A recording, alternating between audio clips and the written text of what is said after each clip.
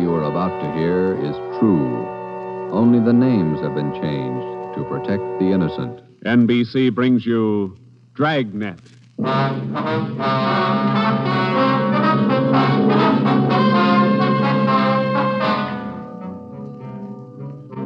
You're a detective sergeant.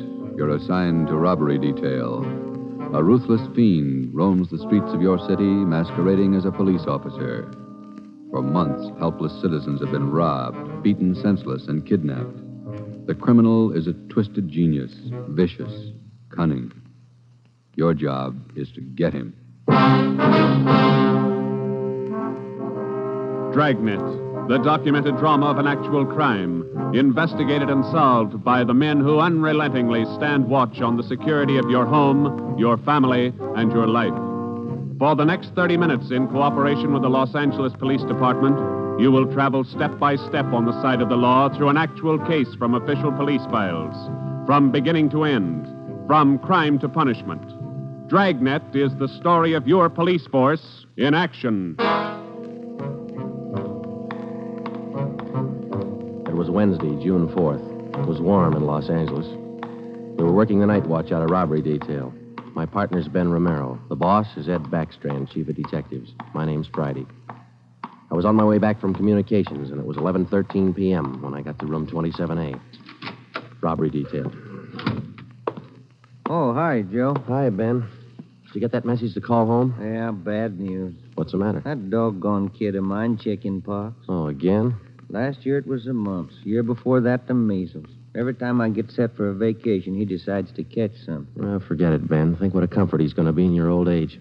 Go ahead, laugh. You'll find out. Yeah. How are you, Friday? Romero? Fine. What can we do for you? You don't look like you remember me. Oh, no, wait a minute. Name's Savage, isn't it? George? It's Johnny, Sergeant. Johnny Savage. Remember now? Oh, sure. Those liquor store robberies out in the Wilshire district. About 6-7 years ago, wasn't it? 10 years, Romero. You ought to remember that. You were at the trial. We testify in court every week. 10 years is a long time. It's longer in the state pen. It's a lot longer. Yeah, you cried a little at that trial, didn't you, Savage? You said we beat that confession out of you. Yeah, that's why I figured I'd drop in for a little visit. Kind of apologize to you fellas. You gave me a square deal. I guess I kind of lost my head. I figured I'd apologize. Oh, that's all right, Savage. When'd you get out? A couple of weeks ago. I did it the hard way. Served 10 flat. I don't know my day. You find a job yet? Yeah, Friday. I'm working nights. What kind of a job? Laborer in a warehouse, south end of town. Good. You decided to level? 10 years in prison's a long time. You learn a lot of things. Nights are long. You think a lot. You get things straightened out. I hope you mean that. Sure, I mean it, Friday. I've got everything straightened out. I know who my friends are, and I know who to watch out for. You sound like maybe you're on the right track. I got it figured, Romero. Not like you two fellas. You caught me red-handed, and you sent me up for 10 years. Well, you did all right, Savage. 5 armed robberies. You got off pretty easy. You got a break, Savage. Make the best of it. Sure, I'm not kicking. 10 years, a real break. That's right. Well, just dropped in for a little visit. Maybe I'll see you fellas sometime. All right, Savage? Keep your nose clean? Sure. No hard feelings. No. You just took 10 years of my life, that's all. There's no such thing as a man going through prison without changing. And Ben and I have seen him switch in both directions. Some men learn their lesson after they land behind bars, and when they're released, they turn into good citizens. Johnny Savage was sour. We made a mental note to check him out later on, and then we went down to the record bureau and pulled his coming out mug. That's about all that we had time for, because about an hour later, we started to get busy. Hot shot, Joe. Grab it. On the corner of Selma and Naples, the drugstore, 211 and probable attack. On the corner of Selma and Naples, 211 and... What you got, Joe? Selma and Naples, 211 and attack. Come on.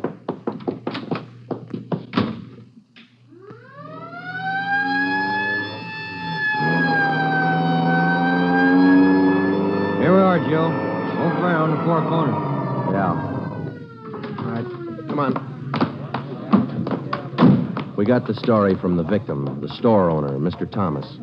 For the most part, it was the usual rundown of an early morning holdup. There was only one exception. Oh, I've had young hoodlums try to hold me up before, but there was nothing like this one. How you mean, Mr. Thomas? Well, he came in here just before closing, and ordinarily I'd have kept an eye out because that's the time to look for him. But this fella came to the door and said he was a policeman, so I let him in. He looked like a cop. Barged right up to me and the wife behind the counter and pointed a gun. And she screamed, and he hit her in the face with the butt of the gun. Sergeant, it was horrible. That's the way it started, and that's the way it kept going. Because most of the victims and most people don't realize that as a citizen, they have the right to check on police officers' identification when in doubt. After we got the story from Mr. Thomas and checked the store in the neighborhood, Ben and I headed back for the office. Attention, all units. At the end of North Baxter Road near Hillcrest, victim of 211 in slugging. Cars 71 and 72, take the call. Code 3. Attention, all That's units. 4 blocks away from the last one. Let's roll on it, huh, Ben? Right, I'll hit the siren. You get the light.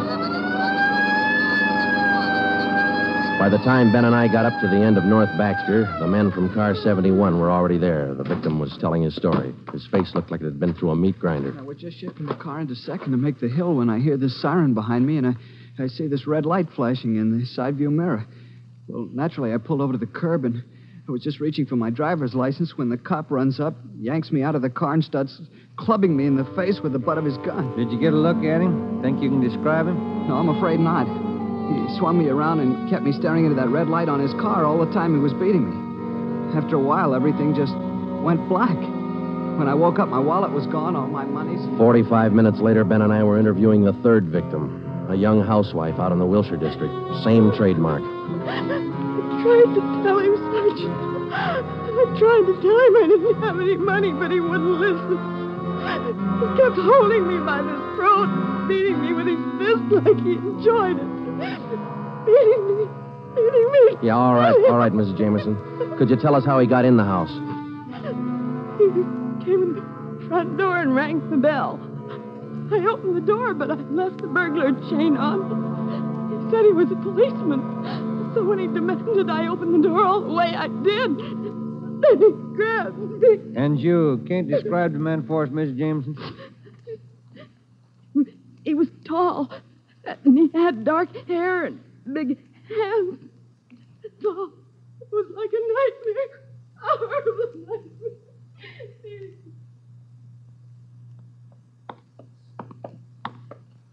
Tall, dark hair, big hands. Your guess the same as mine, Joe?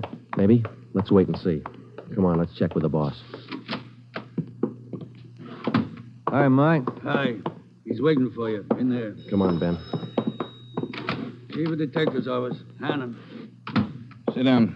Yeah, Skipper. All right, you two, let's have it. The guy with the red light? Yes, the guy with the red light posing as a policeman. Why hasn't he been picked up? You know as much about it as we do, Ed. We got our first call around midnight. He knocked over a drugstore out on Selma. He hasn't stopped working since. Didn't you get any definite lead on him? No description, no license number? Nothing. He's tall, big hands, dark hair, that's all. Fine. Either of you got any ideas? Could be anybody, Skipper, with that description. You're sure it wasn't anybody on the force? We sent all the victims down to personnel.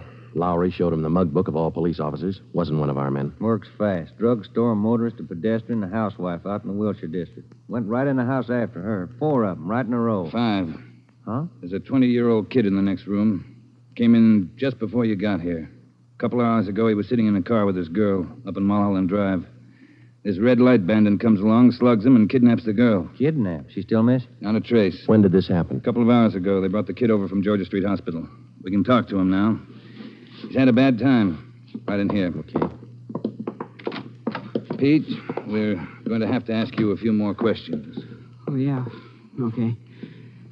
It feels a little better now. This is Sergeant Friday and Sergeant Romero. Hi, Pete. Hi. Can you tell us what time the trouble started? Oh, about 10:15, 10:30. Sally and I were sitting in the car talking about where we were going on our honeymoon. We're going to be married next month. And then this car pulls up behind us and starts flashing a red spotlight on us, and a guy runs over and pulls open the door. He said he was a cop. Did you get a good look at his car, Pete? I think it was a black sedan. Did you get a look at the man, Pete? No, I didn't. It was pretty dark, and he kept me staring into that red spotlight. It all happened so fast. Then he started slugging me, and I went down. What happened then? Well, the next thing I knew, Sally was screaming. He had one hand on her throat, and he had her backed up against the side of the car. He was beating her with the other hand. Some kind of a short billy club. Well, I got up and I started for him, and he slugged me again. When I came to, Sally was gone. Anybody check the area up there, Ed? Yeah, Davis and Griffin. Didn't find a thing. Oh, Sergeant, you gotta find her. You got to. I wouldn't know what to tell her folks. I wouldn't know what to say. That's all right, Pete. We'll find her.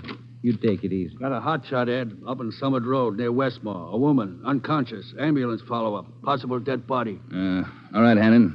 Look after Pete here. Friday, Romero, let's go. Up ahead, Romero, to the right. Okay, Skipper? Yeah, there's the ambulance and the cruiser car. Sure a lonely-looking spot. All right, come on. Hiya, Doc. What'd you find? Hiya, fellas. Right over here. Just gonna take her in. Where'd you find her? Over there, by the side of the road.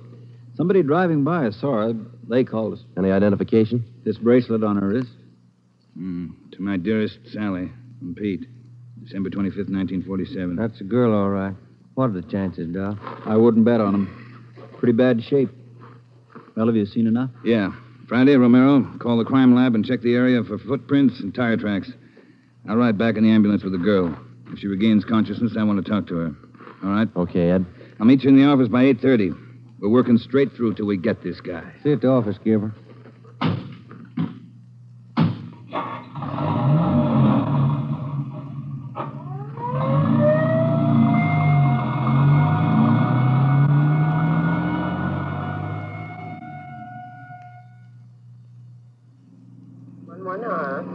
What time you got, Ben? 7 minutes to 4. Long night. Hey, that car up there ahead. Let's take a look at it, huh? Black sedan. Hey, look, he's flashing a red spot on that convertible. Come on.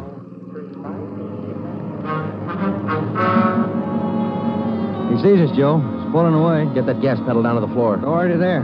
He's turning off right. Hit the siren. I'll get the light.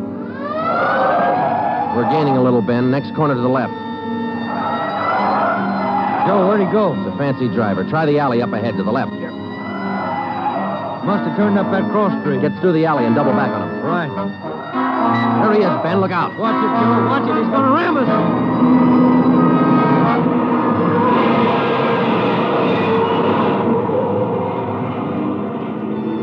We got hit just in front of the rear bumper. Our car was forced into the curbing and it turned over. He was real lucky. He kept right on going. But this time, Ben and I were sharing the luck. All we got out of it was a couple of nasty cracks in the head and a few bruises, but it was enough to keep us in a hospital under observation for a day. By this time, Ed Backstrand was fuming. So were the newspapers.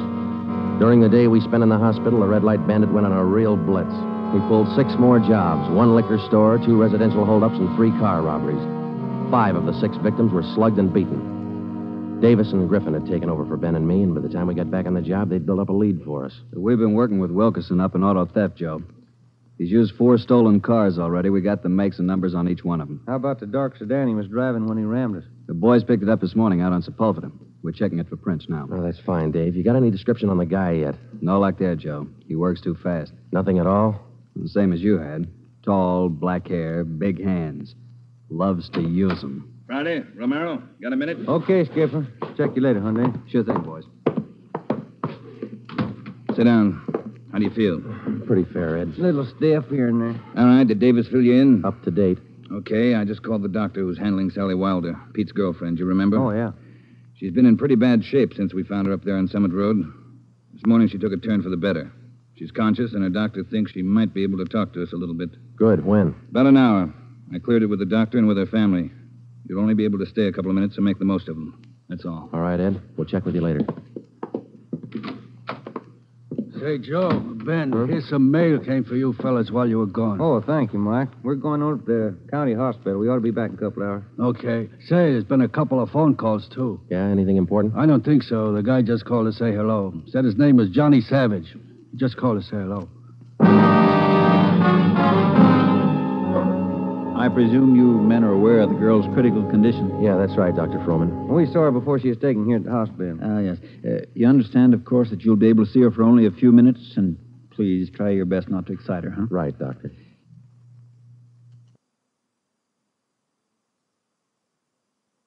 Sally isn't able to talk. Bad mouth and face injuries, so your questions will have to be answered simply yes or no and nod of the head. Okay, we got you. We only have a few questions, and we want to know if she can identify the man who beat her from these pictures we've got here.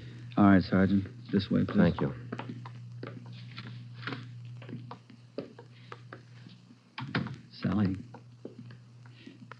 Sally, these gentlemen are from the police department. They'd like to ask you a few questions. Now, there's no need to be nervous or afraid. Just simply nod your head yes or no. Oh, that's fine. All right, Sergeant.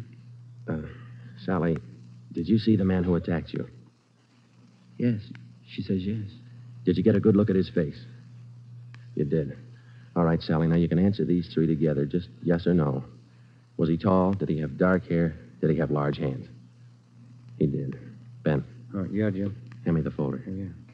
Here you are. Thanks. Now, there's just one more thing, Sally. I'm going to show you some pictures now. Take all the time you want before you make up your mind about each one. If you recognize any one of these men as the person who attacked you, just nod your head, all right? All right, that's fine. Good. Here's the first one. No? All right, here's the next one. No. How about this one? No? All right, here's another. Do you recognize him? This was the man? Are you sure, Sally? Thank you. That's all. Let's go. Did you find what you wanted, Sergeant? Yes, Doctor, we did. Here, it's this one. Nice-looking chap. Who is he, Sergeant? His name's Savage, Dr. Froman. Johnny Savage. When we got back to the office, we checked in with Ed Backstrand. In 5 minutes, an all-points bulletin and a full description of the suspect was broadcast to every radio car, every motorcycle officer, to every sheriff and law enforcement agency in Los Angeles and Southern California. By nightfall, the manhunt was on. More than a dozen extra patrol units were called in for duty that night, and when they pulled out of the police garage, the name, the picture, and the full description of Johnny Savage was in the possession of every officer. The same for the patrolmen, whether they walked a beat downtown or out in the residential areas. The picture of Johnny Savage went with them. Everything was done that could be done. On the second night of the manhunt, far out on the edge of town, Johnny Savage, the red light bandit, got his 12th victim, a 63-year-old storekeeper. Attention, all units. 939 Markham Street, near Clark. 211 and slugging, code 3. Ambulance dispatched. All units. 939 Markham Street, near Clark.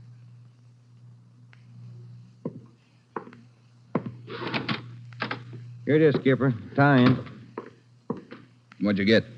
Wilkerson lifted the prints off that black sedan that rammed Joe and me. Yeah? They belonged to Johnny Savage. Yeah, good. That storekeeper last night. It is Savage, all right. Victim identified him from his mug. All right. We got enough in this Savage guy to put him on ice for life. All we have to do now is to get him. Now, look, the way we figure it, Ed, this red light bandit is using stolen cars with cold plates, so there's no way of tracking down the cars at regular commercial garages. He's got to be renting private garages someplace around town. All right, let's get the neighborhood patrolman on the job. Advertise it. All over town. It's a city ordinance, isn't it? People who rent private garages are bound by law to register the car and license number with the police. Start a campaign if you want, but find those cars. Right. Yeah, wait a minute. Hello, Backstrand. Yeah? When? I see. Yeah, thanks. What is it, Ed? It was the hospital. About the girl, Sally. Sally Wilder? What about her? She died 5 minutes ago.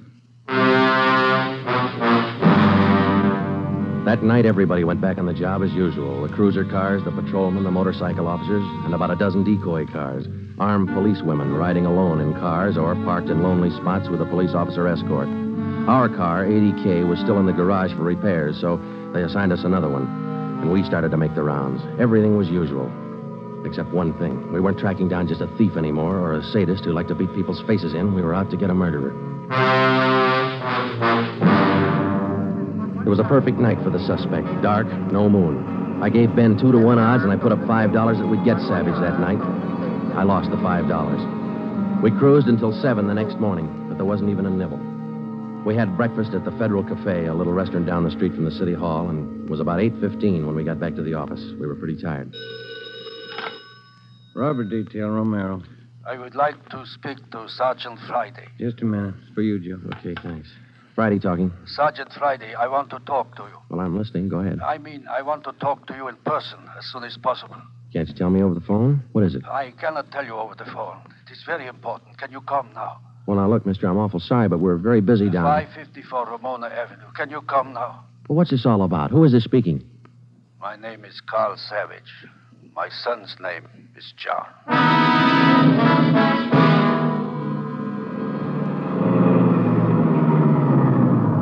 Here it is, Joe.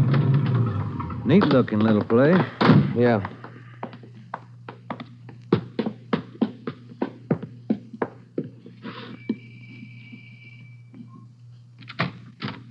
Yeah? I'm Sergeant Friday. You Mr. Savage? Yeah, come in. Okay. This is my partner, Sergeant Romero. How do you do? I will be brief, gentlemen. I am the father of John Savage. I wish for you to catch him. I will help you. I noticed the name on the mailbox outside, Mr. Savage. Changed your name lately? I changed my name 10 years ago when John first got into trouble. My own name I had to change. The shame. Always from him, my son. Shame. Mr. Savage, has your son been home since he got out of prison? Yeah, many times to ask for money. I would not give him any, so he struck me. Last night I read in the newspaper the little girl he beat up. She is dead. Then I make up my mind. Do you know where your son is now, Mr. Savage? Not now, no. But our garage has a car in there. It is not his, I know. Also in the garage, I find many license plates. I find spotlights with red glass lens. But you don't have any idea where we could find him. No, but he will come back. He always comes back for money. We're going to station an officer here in the house, Mr. Savage. Anything you want, if it will catch him. He's bad, Sergeant. Like something poison. All through, he's bad. See a sewing basket over there, Mr. Savage. The wife live here with you? 10 days ago, before this starts, I bury Gertrude, my wife, his mother. Sergeant, for 10 years she is sick, but for 10 years she stays alive to see him from prison. 10 days ago, she died.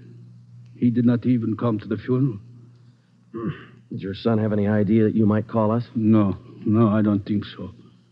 But when you catch him, give me a gun.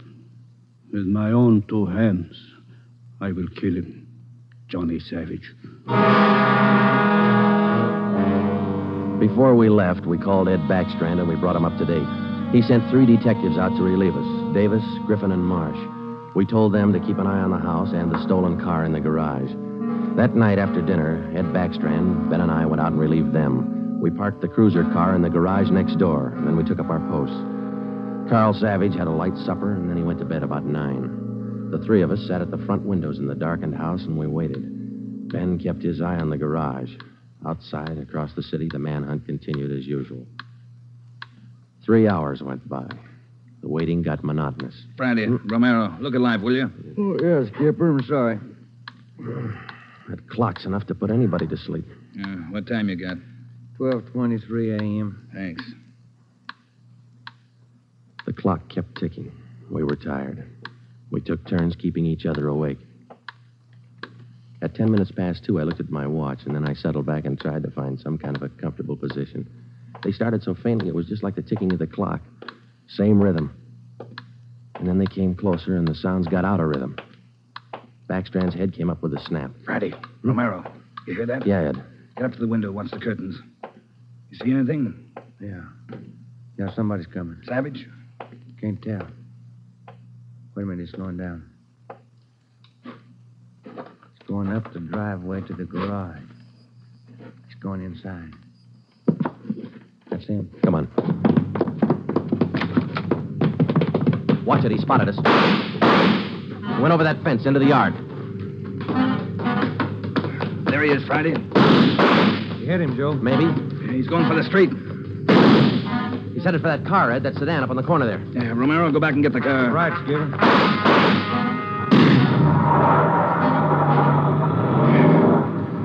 Must have parked up the block before he came around. Where's Romero? I don't know. Oh, here he comes now. All right, let's go. Get that radio on, Joe. It's already on, Ed. All right, give him a call. Any sign yet? No, nothing so far. Next corner to the right, Ben. Unit 80K to Control 4. 80K to Control 4. Control 4 to Unit 80K. Go ahead. Clear and keep frequency 4 open. This is an emergency. 80K, roger. Frequency 4, open and clear. Attention, all units on frequency 4. Stand by. 80K, go ahead. Yeah, there he is, Friday, up ahead. Dark dark blue sedan. Control 4, we are in pursuit of the possible red light bandit. Suspect is driving a dark blue 1949 sedan. License number in the 7 column. 61 Robert 784. Use caution. Suspect is armed. Code 3. Attention, all units. Attention, all units. Unit 80K now pursuing possible red light bandit. Suspect is driving a dark blue 1949 sedan. License number in the 7 column. 61 Robert 784. Use caution. Suspect is armed. Code 3. Your location, 80K. Control 4, we are headed east on Wilshire Boulevard, crossing La Brea. Attention, all units. Suspect is headed east on Wilshire Boulevard, crossing La Brea. Watch it, Romero. Don't lose him. I see him, Skipper. Control 4, still pursuing red light bandit. Headed east on Wilshire, now crossing Rossmore. Attention, all units. Suspect is still headed east on Wilshire, now crossing Rossmore. Suspect is armed. Use caution. Code 3. That truck pulling out up ahead. Hit the siren, will you, Skipper? Yeah. Hold on, it's a tight squeeze. Gaining on him, Romero. A lot of traffic up ahead. He's got to slow down. Control 4, suspect headed east on Wilshire, crossing Western Avenue, closing in. There he goes. Took a right down Sherman Alley. It's a dead end. Yeah. Control 4, suspect turns south into Sherman Alley, closing in on suspect. Attention, all units. Suspect has turned south into Sherman Alley. Suspect is trapped. Converge on Sherman Alley. There he is, Skipper. Pulling up ahead. He's jumping out. All right, take the mic, will you, Ed? Here. Come on, Ben. I'll direct the other cars in. If you need help, holler. Right, Skipper. All right, which way to go, Ben? Down between those buildings. Come on. He's starting up the back fire escape. All right, keep him busy. All right, Savage, come on down. He wants to go the rough way. One more chance, Savage. Come on down. No use, Joe. He's heading up for the roof. Come on. He climbs like a monkey. Come on, let's get him. Yeah, all right. Here, I'll give you a hand. Here's the roof. All right, where'd he go? I don't know. Let's spread out. All right, Savage, you're through. Throw your gun out and come out with your hands up. Watch it, Joe. He's running for the edge. He's going to jump. I'll get him. All right, tough guy back here. You lousy copper, you dirty, lousy cop. I'll kill you out. You're through, Savage. You're through.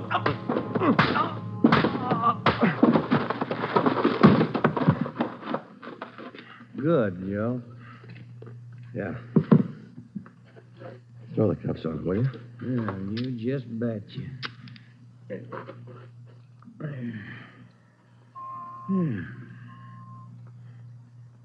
You want to smoke? Yeah, I can sure use one. Thanks.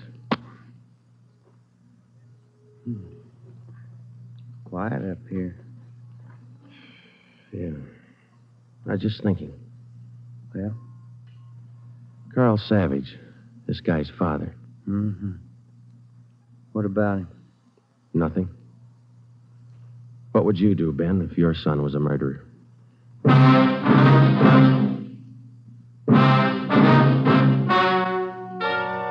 The story you have just heard is true.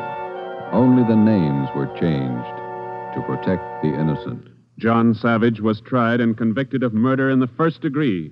He was executed in the lethal gas chamber at the state penitentiary.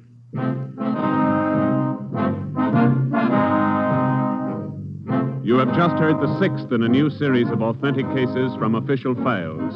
Technical advice for Dragnet is furnished by the Los Angeles Police Department.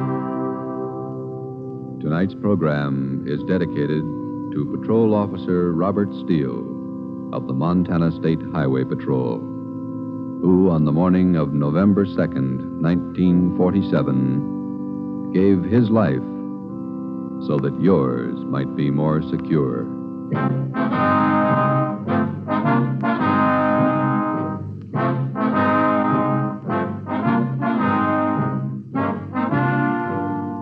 Dragnet came to you from Los Angeles.